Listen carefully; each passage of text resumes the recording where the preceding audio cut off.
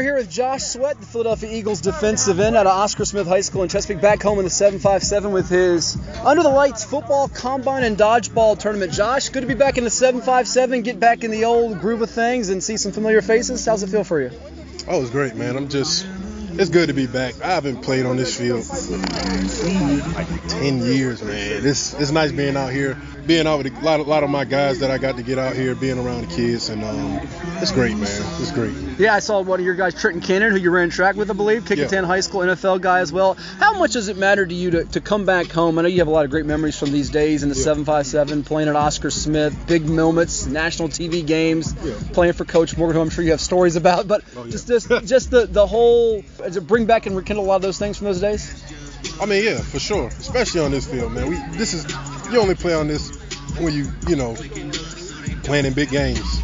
So, like I said, last time I played on it, though, was not pleasant. Oh. I didn't get to play, but, it was like I just wanted my team to win because we had a shot at going to states and winning it. But which loss was that? I hate to bring it up. Ocean Lakes. Ocean Lakes, Yep. Yeah. But they had a pretty good guy on defensive line in the NFL, too, Derek Notty. They had well, he wasn't there. He was actually gone. Oh, that's right. Derek was gone, but they had a lot of dudes. They had a lot of dudes for sure. But it's nice. It's just nice being back out here, man. And once we got everything flowing and organized, it's good now. It's a unique combination you have with testing, with 40, vert, all these things, and then also a dodgeball tournament. A lot of guys have come back and given back to 7x7. You're doing something different, and it's free for the kids and community. Tell me what made you want to do that, what propelled you to do this? Well, I mean, I feel like I got enough to give back. You know what I mean? So I'm fortunate enough to give them a good experience. Have them come out for a chance to win prizes. I got a whole bunch of stuff. It's nice, man. I just want to give them the experience because something I wish I would have had, growing up. We didn't have a lot of guys around, coming back. I mean, obviously doing their own big things, you know what I mean? So I'm fortunate, to give back. That's really it. Take me back, Josh, when you were a kid. Was there an NFL player or two that you met and said, I want to be that one day? And was there anything that you went to camp-wise, combine-wise, that was sort of an inspiration or motivation for you? Honestly, the guy who really made me want to take my stuff to a next level, even when I wasn't, was Andrew Brown. Okay. When he transferred there and I saw how big he was, like, as far as like on the national scale, like he was already known D tackling and stuff, and I never knew football went that far in high school. And I was like, I want to be like him. Isn't it pretty crazy? The NFL, you had 3 defensive linemen, yourself, Andrew Brown, and Jalen Holmes on the other side for Lake Taylor in that national televised game. Did you think back to those days, some of those big moments? Yeah. You keep in touch with those guys, I'm sure, right? Yeah, he was good. But who was it? It was Salem? Was it Salem? National River? I forgot who it was. We played with Jalen Holmes. Lake Taylor. Yeah, we annihilated him, but Jalen Holmes was good for sure. Massive. I think he went to Ohio State Vikings. I actually had to play against him because he played tight end. I played defensive end, and I was sophomore, I think. I think that's right. Yeah. But pretty rare to have that from this area in one game. Yeah. Massive. Yeah, man. Like I said, Andrew for sure was the one that made me take my game to the next level. And playing at Oscar Smith, having Andrew there, he was a Gatorade player of the year. You're a nationally recognized guy. I mean, that had to push and get the most out of you. And once you got to Florida State, that had to say, all right, I've been through the ringer and I know what it takes. Correct? Yeah. And I've been through it. And I've been through hitting the restart button after injuries and stuff, man. It's just, I mean, I feel like I can just do anything at this point. Andrew got me in the camps and stuff, and he was like, hey, that's all you got to do, dog, and just do your thing, and you good. I was scared going in them camps. Them one-on-ones and stuff. Really? Going against top-ranked dudes, and I wasn't even, I didn't even play it down of high school Which yet. is weird to think because I got like 12 offers, I didn't even play a snap of varsity football. Yeah, that's weird because you put fear in the heart of them, but you had some intimidation. You were a little scared at times. For sure. Even like playing regular season.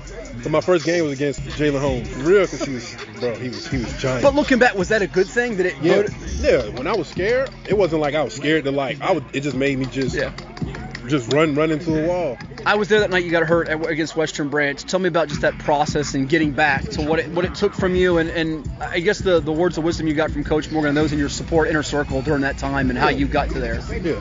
Got through that, I should say. Yeah, man, it was. I've never been into it, so going into it, I didn't know how serious it was. I just thought it was, get surgery, get back out. But, man, the rehab is ridiculous, man. That was the hardest part, getting the strength back. Still to this day, it's never the same. Still, I mean, I'm plenty strong and plenty fast, but it's like never the same. And I just don't like hitting the reset button because you you got to start from behind. But, you know, the way I go about it is your grind is a lot different when you get injured. So take it as a blessing. Your work ethic will be that much better going forward for sure. Because you got to do more than everybody. What was the best piece of advice you got on your journey to the NFL? Shoot, nobody feels sorry for you. Just get it. You got to find a way to get it done no matter what disadvantage you have.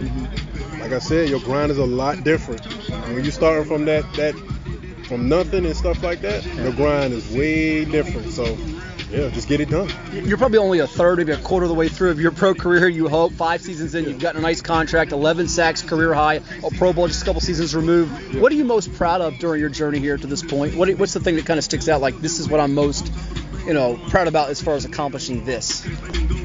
Honestly, man, my first Pro Bowl really meant a lot to me, man. It's just being recognized around the is everybody done? No, they don't. Just being recognized by people around the league, actually getting voted by players, coaches, and stuff like that. And that was really what was a wake-up call, like, bro, you on the right track. You know what I mean? After I signed my deal, I made the Pro Bowl. And then after that, it was like, I need people to know how good I really am. You know what I mean? And it's coming, though. I get better, way better every year. Well, you're certainly in the conversation as perhaps the best guy from the 757. We've got a list of guys that are in the league. Brown's in the league, Noddy's in the league, Jeremiah Wusu and others. For you, getting to the Super Bowl, what was that experience like, and what kind of fuel does it give you moving forward here?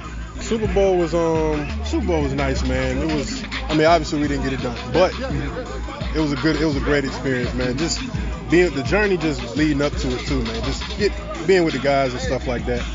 It was nice, man. It was nice for sure. I wanted it for me and the guys, but damn. But the media and stuff wasn't that bad either. It was actually kind of fun when they let everybody in there. It was funny, but yeah. You ain't get it done. Josh, it's been so cool to watch you mature both on and off the field. Tell me what you would like to give back to the 757 as far as your words, be it a kid out there, be it the high school players and coaches, be it the Eagles fans. What would you like to tell them about coming back? I'm sure this is something you want to do year after year after year, right? Yeah.